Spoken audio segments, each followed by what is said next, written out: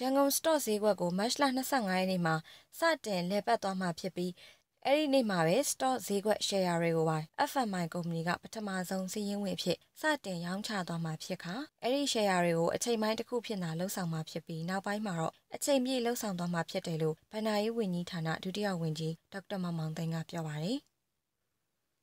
FMI ရှယ်ယာအဖွင့်ဈေးအနေနဲ့ငွေကျပ်2000ဝန်းကျင်ခန့်သာရရှိနိုင်မှာဖြစ်ပြီးတော့ရှယ်ယာရောင်းဝယ်မှုပြုလုပ်ပြီးအချိန်အနည်းငယ်အတွင်းရှယ်ယာဈေးမြင့်တက်သွားနိုင်တဲ့အနေအထားတွေလည်းရှိနိုင်တယ်လို့သိရပါတယ်။အခုလို FMI ကုမ္ပဏီကရှယ်ယာရောင်းဝယ်မှုအဆင့်ပြေအောင်မြင်သွားပါက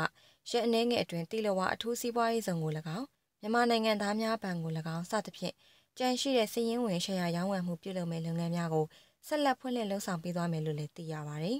။လက်ရှိ stock share ရောင်းဝယ်ခွင့်ရရှိထားတဲ့လုပ်ငန်းကုမ္ပဏီ6ခုအပြင်ထပ်မံပြီး share ရောင်းဝယ်မှုပြုလုပ်နိုင်မဲ့လုပ်ငန်းကုမ္ပဏီများကိုတိုးမြင့်သွားမှာဖြစ်ပြီး2016ခုနှစ်အတွင်း stock share ရောင်းချပေးမဲ့လုပ်ငန်းကုမ္ပဏီ10ခုခန့်အထိရှိလာမှာဖြစ်တယ်လို့ဒေါက်တာမောင်မောင်သိန်းကပြောကြားခဲ့ကြောင်းသိရပါတယ်ရှင်။